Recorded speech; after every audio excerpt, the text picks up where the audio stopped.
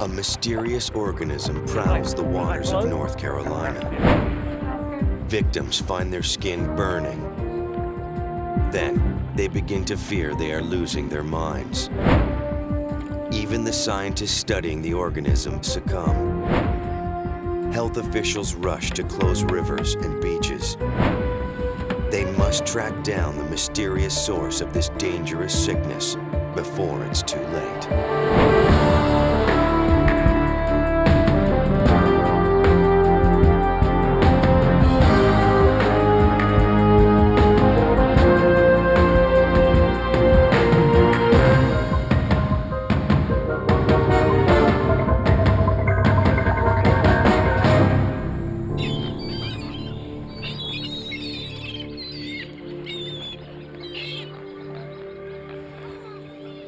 The Carolina coastline, a watery wilderness teeming with life. Fishermen Seth Willis and David Jones had worked North Carolina's Neuse and Pamlico rivers all their lives. But not too long ago, they began to notice something strange.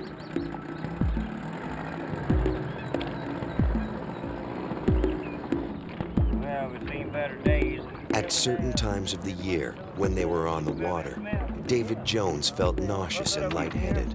Buddy, I'm gonna have to let you hammer. I don't feel bad, real bad. It always passed, and mostly they didn't worry about it. I'll be all right, man. I'll be all right. One day in 1995, though, it didn't pass. In fact, it got worse. Make it to the dock, I'll be doing good. When the men turned to head home, they ran into a problem. Neither one could remember which way was home. Hey, going the wrong way. It was a clear day, and they knew the Neuse River like the backs of their hands. But on this day, nothing looked familiar. They were disoriented, confused. Got to go into the sun. Get back home. They motored in circles for hours, trying to fix on a familiar landmark, as David Jones recalls. Out of the clear blue, you don't recognize the landmark. You don't recognize where you're at. It's a weird feeling. I was lost within myself. After hours of riding around aimlessly, they finally came upon their boat ramp. But their thoughts and actions just got more and more jumbled. We were trying to put the boat on the trailer. Very, very simple operation. Just like putting your pants on when you get up. That's it. No, daggone. The only problem is, can't focus to get it on the trailer. Almost 3.5 hours. That's it. Babe, you should have been with me. When he got home, David Jones described the incident to his wife. We got sick. We got lost. And it's got to be the Margaret Jones had been seeing a lot of changes in her husband. I got real scared and I worried, and I would ask him, don't you think you need to see a doctor? I'm not going to see a doctor. It's throwing my money away. The more he stayed out on the water, the worse he got. Is your lesions and rash getting worse and worse and worse? As David and his partner Seth Willis compared symptoms, they found they both had begun to develop lesions, sores on their arms that didn't heal properly. The lesions started appearing at the top of the glove where it touched the skin. This one, 7 months. Finally healed. The lesions began not healing, but more appearing. Just going out in the water is going to make you come back. There's a little something going on, but you can't quite put your finger on it. The men noticed the lesions flared up whenever they were working on the water. Oh, no. Looky there. Oh, man. Check this out. Yeah. Look at that. Not only that, the fish they were handling also had lesions. Look at yours. Same way. Man. Same way. Finally, David's symptoms got so bad, he decided to make the trip to the doctor. Could you tell me what happened precisely? When he could not even get out what his thoughts were, I didn't know if he was having a nervous breakdown. I just didn't know because he just was not acting rational. And he kept saying, you know, I feel like my skin's crawling. He said, I feel like there's something that's crawling around in my skin. And I couldn't understand. I said, well, maybe, you know, you've got an allergy or you're itching or something, you know, because sometimes you feel like your skin's itching. He said, no, it feels like something is in my skin crawling around. Been out there. The doctor couldn't find any medical explanation for David's symptoms. He suggested that he contact a scientist in Raleigh who was conducting a study on fishermen with similar mental and physical problems. Her name was Joanne Burkholder. As the director of the Center for Applied Aquatic Ecology at North Carolina State University, Joanne Burkholder is a marine ecologist who had been hearing about a mysterious illness that was plaguing fishermen like David Jones. I was on the North Carolina Marine Fisheries Commission, and so I interacted with a lot of fishermen in our state, especially coastal folk. And I began to just quietly ask them, have you ever had any problems when you've been out on the water? Did you ever get sick? Has ever any funny things happened? David, this is Dr. Joanne Burkholder. This is my husband, David Jones. The doctor traveled to New Bern and met with David and Margaret Jones. Very severe. Matter of fact, By the time that I met David Jones, he had burning eyes, burning skin, couldn't breathe. He wasn't talking very well. He had serious bouts of memory problems. She knew Jones needed help. Burkholder suggested he see a doctor at the Duke University Medical Center's Neurological Disorders Clinic. Dr. Donald Schmeckel specializes in hard-to-treat neurological cases. His presenting symptoms basically make you think of the nervous system. He was having difficulty reading. He was having some difficulties in emotions and thinking. He also had some indication of widespread body type of changes. His liver functions jumped a bit. He had a skin rash. So the sky's the limit there. Do you have a systemic medical illness that's affecting the nervous system indirectly, or is the nervous system the issue? When you have a skin rash, you have to argue that not only the nervous system but the rest of his body was also being affected by the exposures. All right, we're gonna have him just lay back here. Watch your neck. The first step was for David Jones to have a CAT scan. That fit all right in there? The results were not good. The scans showed David had suffered serious neurological damage. He had an injury deep within the left temporal lobe of his brain, the area linked to memory and language. But the doctor had no idea what was causing it. he was telling me my body was degenerating daily, and there was nothing they could do to stop it. Whatever was attacking David Jones's body wasn't only affecting fishermen. Joanne Burkholder had gotten sick herself. In the course of working with fish from these North Carolina rivers, she had come down with symptoms just like Jones's. There were problems that crept up on us, but I did write them off. Sore throat. It must just be a virus, or headaches. It must be stress. Shortness of breath, asthma-like symptoms must be allergy. And it wasn't the first time. A couple of years earlier, Burkholder had been studying similar water samples with diseased fish when she had a strange reaction. I had been putting my hands into aquaria to get beakers of water to put into different containers for this experiment. and I would hold the beaker close to my face. She began to feel faint and disoriented. She needed to get out of the lab.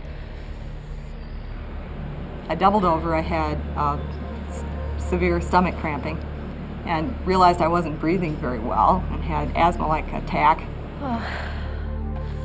Outside, the fresh air seemed to relieve the symptoms.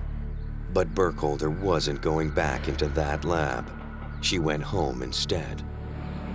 And I don't remember much else for about 8 days, except that I would have periods in which I could realize something was really wrong. It was really a very frightening experience.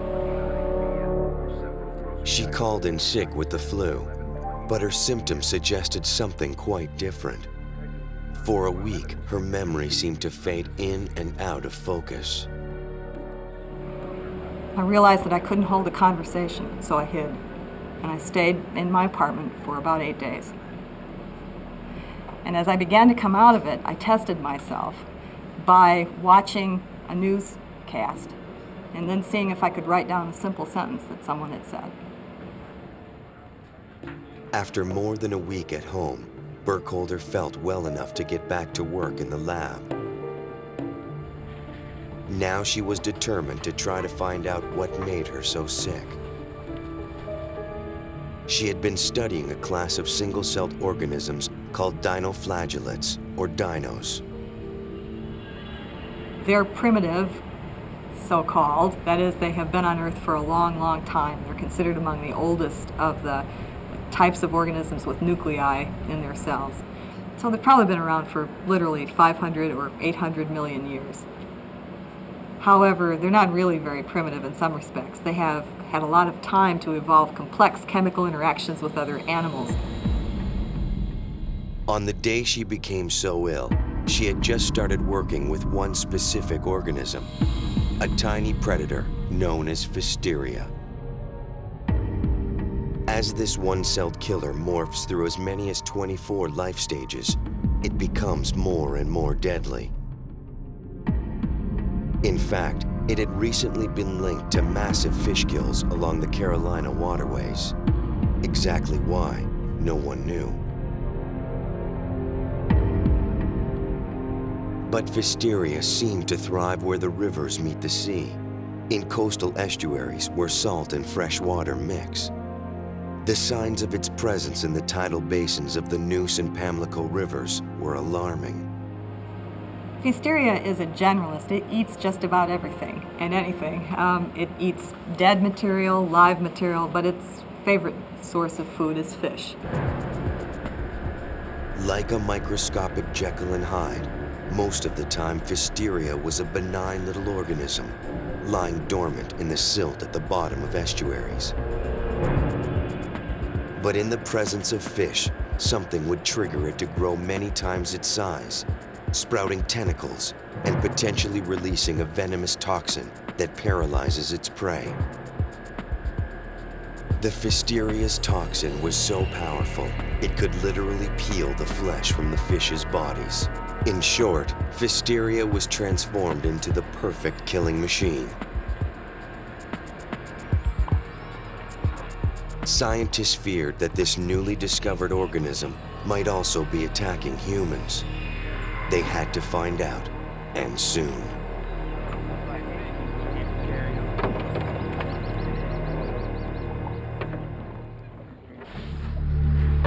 In the coastal waters of North Carolina, a strange organism was possibly attacking fish, killing them and eating away their flesh within minutes. Humans who worked the waterways were also developing large skin lesions, loss of motor skills, and memory problems. Same thing. Mr. Jones? It was an illness that was plaguing many fishermen, like David Jones.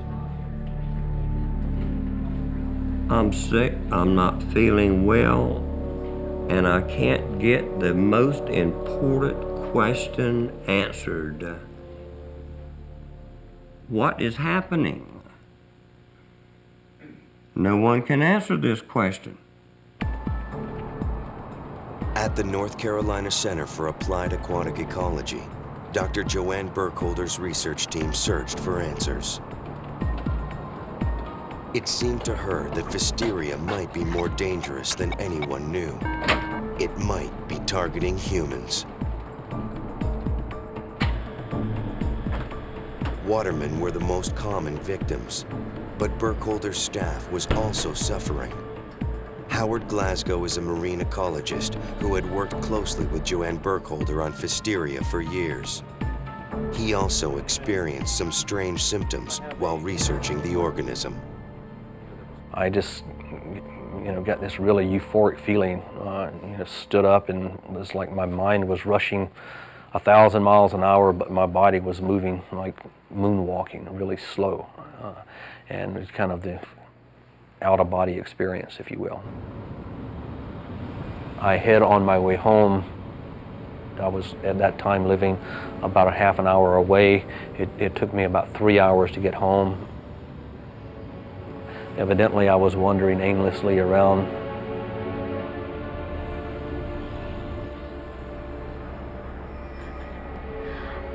Hi, everyone. With a dozen lab workers sick, the university had no choice. Unfortunately, going to have to share with you. They closed the lab until it could be made safe, stopping all work with Pfiesteria for over a year. All of our cultures were destroyed because they just couldn't survive a 1.5 years of dormancy, so we couldn't get them back up and functioning. We basically had to start all over. In June 1995, a biohazard level 3 laboratory was opened. It was divided into 2 sides, a vented contained so-called hot side for working with toxic agents, and a separate cold side for everyday offices. Once Burkholder was satisfied that the design of the new facility would greatly minimize the risks of exposure to lethal organisms, the research into Pfiesteria resumed. Samples were regrown. Airborne Pfiesteria was never known to affect humans, and Burkholder set out to answer 2 key questions. Exactly how did it affect humans, and what could be done to stop it? She called on the National Ocean Service in Charleston, South Carolina for help. John Ramsdell and Peter Moeller are 2 of the leading experts on marine toxicology in the world. Burkholder sent the lab a sample of Pfiesteria, and the men went to work trying to isolate what made it so dangerous. Peter Moeller knew what he was being asked to do was nearly impossible. It's like looking for a needle in the haystack, but we don't know what the needle looks like. We have to start partitioning this haystack, throwing out all the stuff we recognize as hay, and testing everything else. And then we have to slowly build up what we determine to be the active constituent. We don't know what it looks like. Is this Pfiesteria grown with fish or without fish? No, this stuff grown with algae or without fish. The scientists' first challenge was trying to identify and isolate the toxin from the Pfiesteria itself. Toxin samples were dissolved in a solvent and then isolated using a controlled evaporation process. Same toxin without fish. That's correct. Oh, that's wonderful. So once they isolated it, they next sought to learn how it worked. That's just great.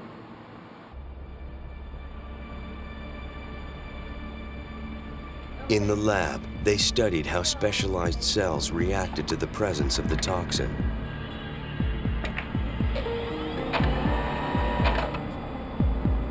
John, look what I found. I did a quick scan. It's for the Pfiesteria fraction Jen just received. Where is the activity?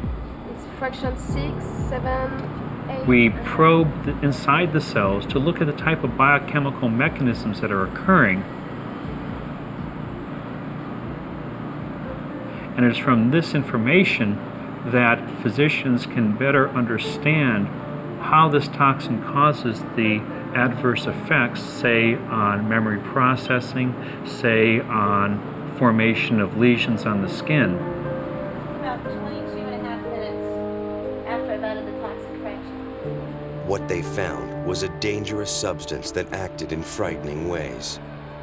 Ramsdell and Moeller used their research to gain insight into the possibility of the Pfiesteria toxin adversely affecting immune system and brain functions. So that fish isn't moving at all. Now that they were beginning to understand what the Pfiesteria toxin did, these researchers wanted to see just how aggressive it was. What different kinds of cells would it attack? In researching fish kills, they tested how it responded to different types of blood. It didn't seem interested in frozen chicken blood. But when they gave it human blood, what they found was startling. It is incredibly aggressive and loves to attack. And indeed, after providing it with human blood, we saw that it aggressively ate the human blood just as aggressively as it did the fish blood. The Pfiesteria moved from cell to cell like vampires, breaking down and devouring the blood cells. They were ravenous, and their favorite food seemed to come from humans. Scientists were in a race to find something to stop them.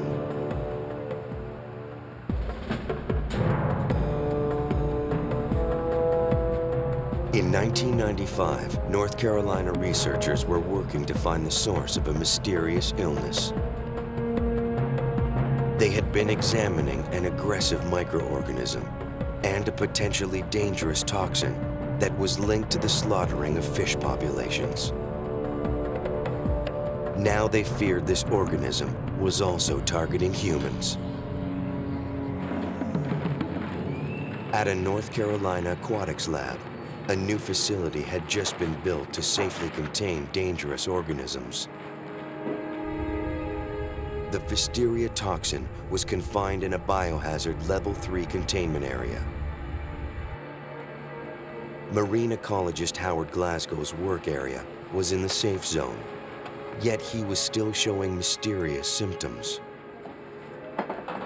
I would have conversations with people and walking out of the room and coming back in and not having even remembered having the conversation or being there, and argue with them about not having been there and tell them that they were crazy when actually it was me that was actually having the problem.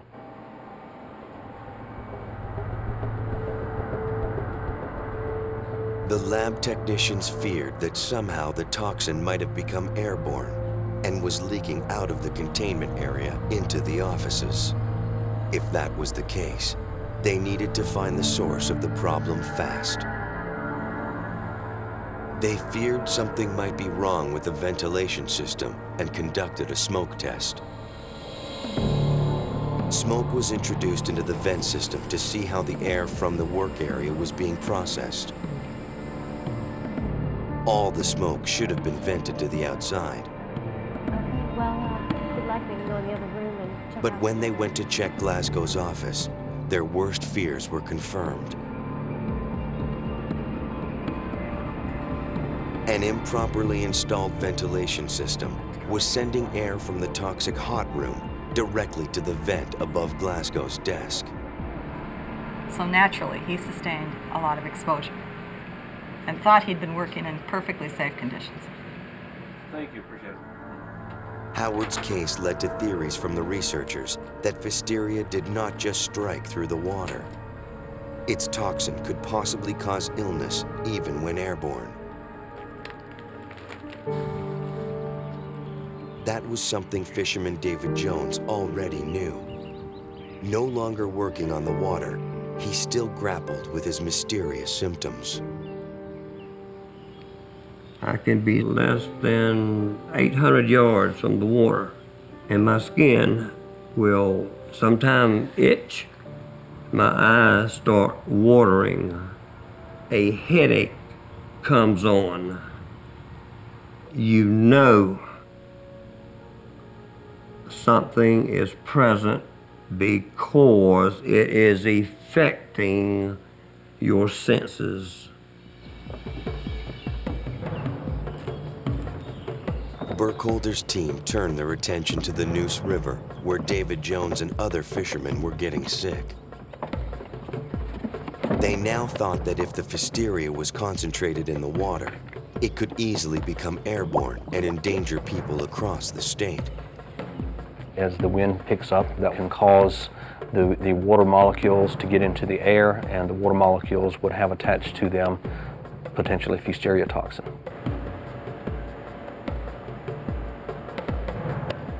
Back at the lab, water samples were prepared for examination.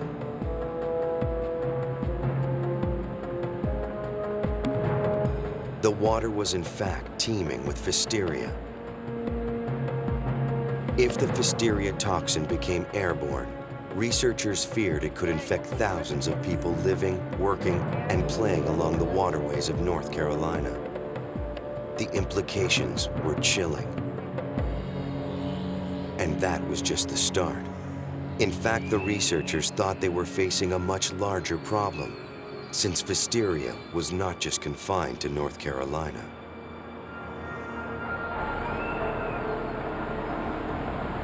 "200 miles north in the Chesapeake Bay, the watermen of Maryland were witnessing something terrible.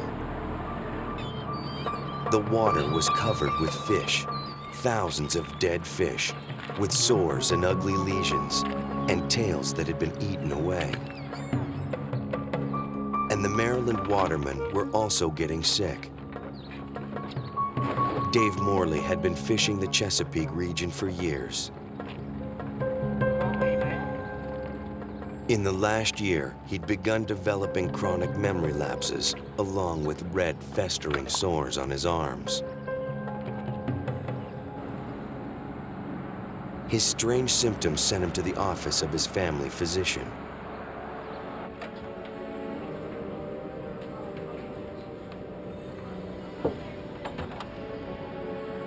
Hey, Doc. Good afternoon. Dr. Richie Shoemaker of Pocomoke, Maryland, noticed a lot of watermen coming into his office with lesions covering their arms and legs. And you've been sick for how many years? They were also complaining that they were losing their minds. Memory loss is a big thing. These illnesses don't follow the pattern of anything that we have seen before. Pretty early on, it was clear that as a family practitioner, I didn't have background in any of the many different sciences that were coming to bear. And I didn't know what was going on. So my fear was that I would not be able to help. Shoemaker became very concerned. He began doing his own research and found that North Carolina was experiencing the same problems with fish and watermen linked to an organism called Pfiesteria. One name kept popping up: Joanne Burkholder. Yeah, my name is Rich Shoemaker. I'm a family practice physician, Pocomoke, Maryland. Contacting Burkholder, he found striking similarities between his patients and the fishermen she had documented. Human illness, we've got some very unusual skin lesions. They're not like anything that I've seen before. A sample of water from Maryland was sent down to the North Carolina Aquatics Lab. Technicians there identified Pfiesteria microbes present in the water from the Chesapeake Bay. The results confirmed Dr. Shoemaker's worst fears. The dangerous toxin was also infesting Maryland's waters. In 1995, a newly discovered microbe had surfaced along the coast of North Carolina. It had been linked to the killing of millions of fish and was now thought to be preying on the men who worked the waters. In Maryland, hundreds of miles away, the same organism had been detected. But the discovery had not yet been made public. Little did anyone know that one influential fisherman on a weekend excursion would break the story wide open.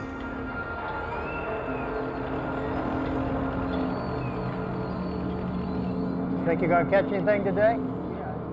Maryland Governor Paris Glendenning was out fishing with his son. Oh, look at that, look at that. They caught a rockfish just north of the Chesapeake Bay Bridge Tunnel. Oh yeah, that's a big one. Oh yeah, oh yeah. But their excitement soon turned to horror as they discovered it was covered with lesions. I gotta tell you, they were gross. I mean, it was almost like either acid or a worm or something had bored, in some cases, all the way through the fish. The health of the fish was not good at all. And it was clear, we have serious problems. And the problem just kept getting bigger. Weeks later, 10,000 fish were found floating dead at the mouth of the Pocomoke River in Maryland. Dr. Richie Shoemaker's small practice was becoming overwhelmed with patients. All of them had eerily similar complaints: skin lesions, confusion, memory loss, headaches, fatigue, burning eyes and throats.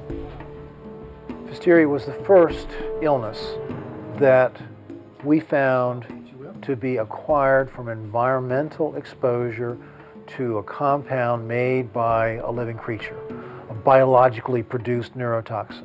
These illnesses don't follow the pattern of anything that we have seen before. In Maryland, like North Carolina, fishermen weren't the only ones affected. Yvonne Lawson was a researcher who was documenting the fish kills. We're going to do a little eye test of visual contrast. After working with the fish for several months, she began suffering memory loss and more. Respiratory problems. I had no concentration whatsoever. I couldn't read, couldn't carry on a conversation. Right. If I don't write it down, it won't get done. That's why I write notes and why I live with a pocket full of notes. Take another look at number 6 right here. In Shoemaker's small practice, he identified 60 patients with what he believed was severe exposure to Physteria. Officials now knew they were dealing with a full-blown epidemic. Eager to document the effects of Physteria, they decided to push the case up to the state level. A panel of doctors headed by Dr. Glenn Morris from the University of Maryland School of Medicine and Johns Hopkins traveled to Pocomoke to examine firsthand a group of patients identified by the Public Health Department, including the patients of Dr. Shoemaker. We all kind of piled into a health department, beat-up health department van to go down to the Pocomoke River. And on the way down, I delivered a short lecture on hysterical reactions and talked about the fact that our goal was to try to provide reassurance from a public health standpoint that there wasn't anything going on. As it turned out, it didn't exactly work out that way. What the physicians saw startled them. Marley, good morning. Hey, Doc. These patients could not be classified as having hysterical reactions. In fact, all 13 patients they examined had skin lesions, some memory loss, and learning difficulties associated with exposure to Physteria-infested water. Why don't you come right this way, Mr. Morley? We're going to be in exam room 3 this afternoon. Okay. Go right in and have a seat. Dr. Lynn Gratton, a neuropsychologist from the University of Maryland, was asked to measure cognitive functions of the patients. We have Mr. Morley with us today. The watermen that we had a chance to meet with were frightened, they were anxious, they were worrying about how this was going to impact their ability to work, to make a living, whether or not it was reversible, whether or not they'd get better. Take these pegs, which are shaped like little keys with a round side and a flat side, and place them using your right hand. She initially thought it would take about 15 minutes per patient for the evaluations. As I'd instructed you. Okay. Your right hand only. Are you ready? Ready. Okay, go.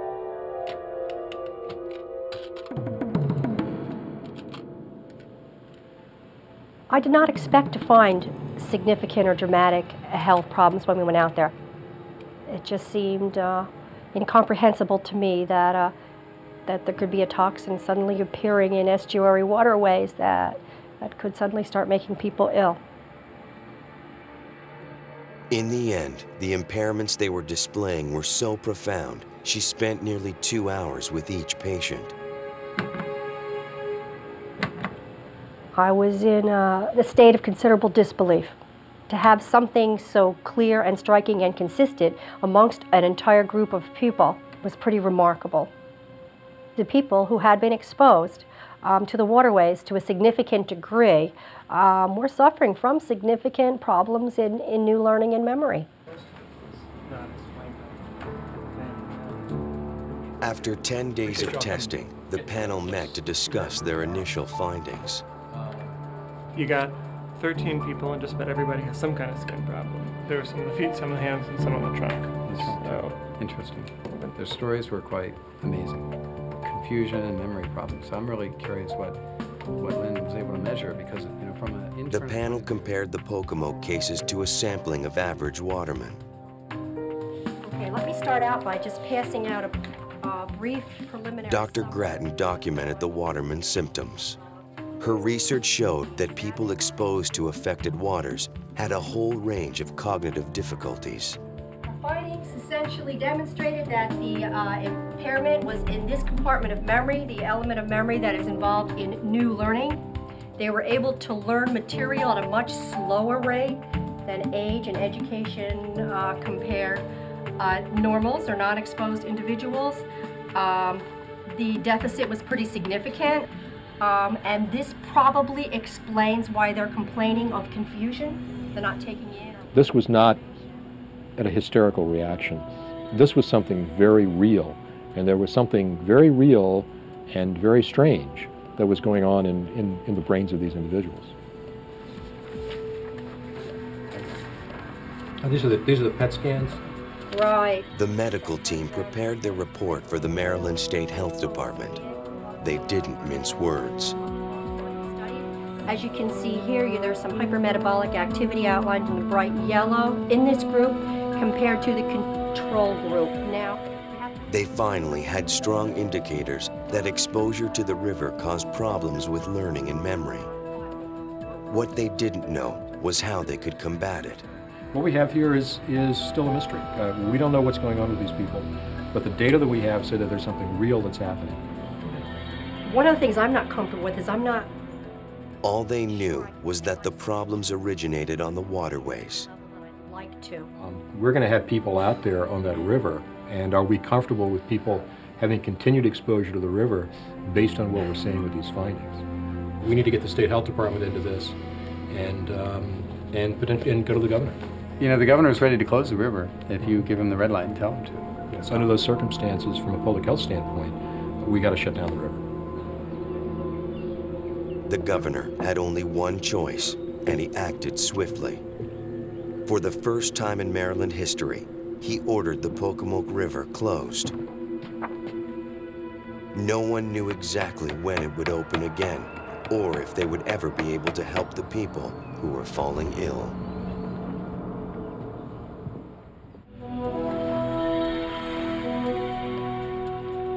After a deadly microbe invaded Maryland waterways and people began getting sick, in 1997, the governor moved quickly to close the Pocomoke River. He wasn't taking any chances. It moved it from being a local fish kill problem to a problem that potentially threatened human life, human health. At the National Institute of Environment Health Sciences in North Carolina, leading scientists also gathered to compare research on the toxin. Lots of state officials from Maryland convened there along with fishermen and some of the local physicians and certain scientists who were invited up to try to shed light on the issue. And all of us got together and presented data or ideas and hashed over what we thought might be going on that was causing the fish disease. The key question for scientists, what had happened to trigger the illnesses? Normally, Pfiesteria occur naturally in waterways and aren't a problem. But something had allowed the microbes to grow rapidly and out of control. The scientists at the summit theorized that the increased Pfiesteria levels were a direct result of increased nutrients in the water. Much of it potentially caused by animal waste products washing into the rivers and upsetting the natural balance. The waste runoff in North Carolina rivers was so extreme that it could be seen from space. The amount of manure produced by swine in North Carolina is the equivalent, it's considered, of all the sewage from the people of California and New York in combination. North Carolina officials decided to close the infected Neuse River. Meanwhile, the Maryland State Legislature took the strongest action of any state, passing the Clean Water Act of 1998 in direct response to the Pfiesteria infestation of the Chesapeake waterways. Miners used to take canaries into the mine, and if there was bad gas there, the canary would die, and the miners give them time to escape that mine before the gas killed everyone. I think the Pfiesteria is like the canaries of years past. It is a clear signal that we have exceeded pollution levels beyond what is reasonable, beyond what nature can tolerate in our water. And it is an implication to us that we've got to do something about this.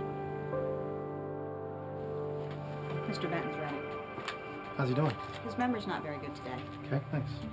While lawmakers grappled with how best to handle the situation, doctors like Richie Shoemaker were still dealing with dozens of patients who were suffering. What's going on? Really got to touch of the Alzheimer's. What do you mean?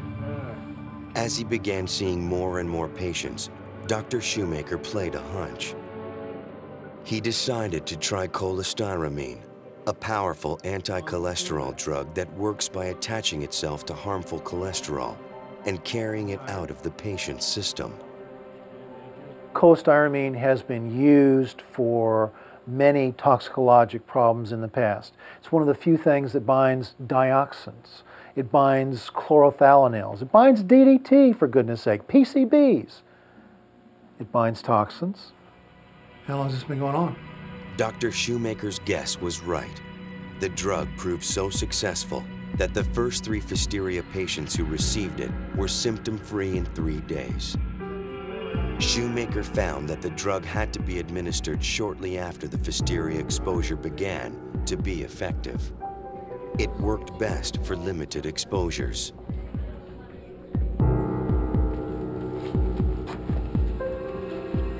Three months after she first saw her original 13 patients, neuropsychologist Dr. Lynn Gratton conducted a follow-up exam to check their cognitive function. Okay, now can you tell me as many words as you can from that set? Yeah. Let's see. 11 had recovered to near normal levels.